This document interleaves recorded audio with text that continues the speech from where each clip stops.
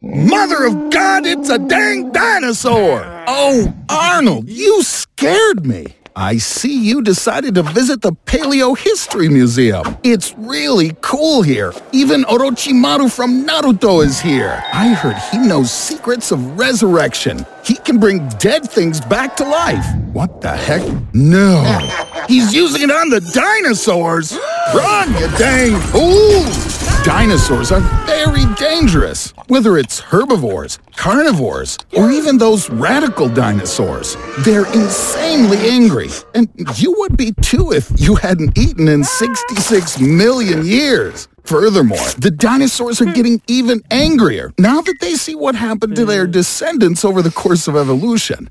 All the world's leaders have declared martial law. Alas, very little is really known about the true behavior of dinosaurs. It seems the best solution they've come up with is to hire a rabid turkey specialist.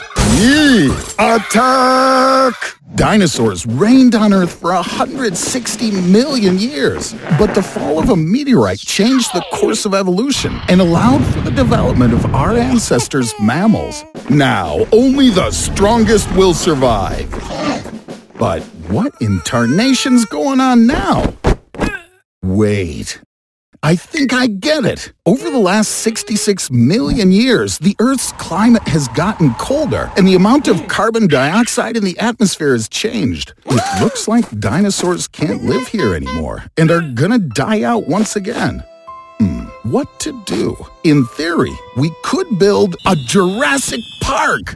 We'll feed them and artificially maintain the climate. This place could be the most profitable tourist spot in the world. And we'll also be a global supplier of eggs and manure, dino poop. But then again, an ordinary dinosaur eats a ton of grass a day, or more than 100 kilograms of meat.